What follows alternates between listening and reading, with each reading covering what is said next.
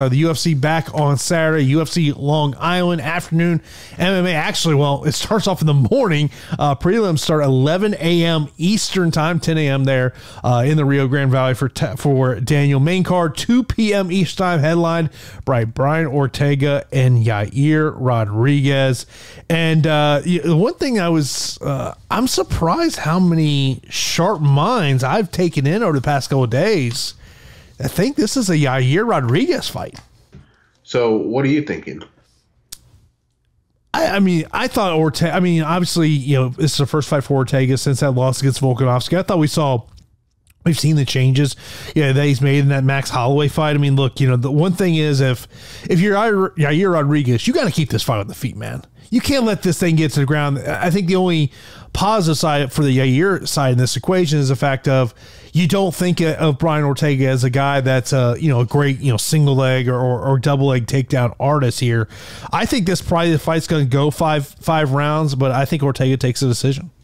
Yeah, I agree with you. Which means congratulations to Yair Rodriguez. He's a slight dog here, but usually me and you are agreeing, and you have a lot of sharps picking the other guy. We're probably wrong. It's odd to me that Yair Rodriguez came out and said that he has been told with a win, he's getting the next title matchup, which is just odd to me. He's 2-2 in his last 4 fights. Josh Emmett's on this great run. Obviously a winner of Brian Ortega is better than what, the run that Josh Emmett's been on. But I'm sitting there going, if I'm Josh Emmett, what did this guy do to the UFC? They clearly hate this guy for some reason. I know they do hate him. And look, in terms of why, I think the UFC clearly favors Yair over Josh Emmett.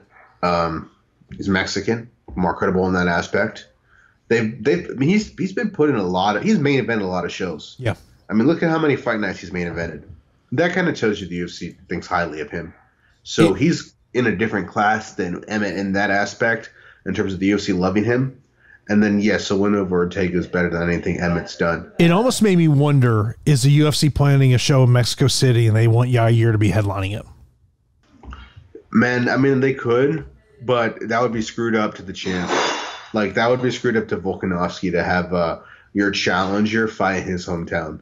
I don't disagree with you, but that's an unwritten rule. And that's messed up. And Volkanovski's having, I want to say, his thumb surgery, and so he's going to be out 8 to 12 weeks. So if he's out 8 to 12 weeks, then you're putting her 6-8 week camp. It's going to be a long time for Volkanovski. I just thought it was an odd for him to come out.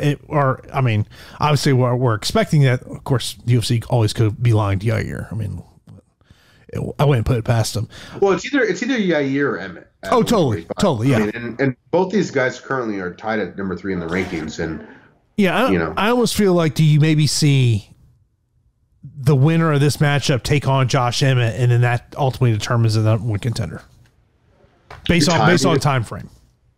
Yeah, I think that's possible. The only thing is Yair Rodriguez doesn't really fight that often.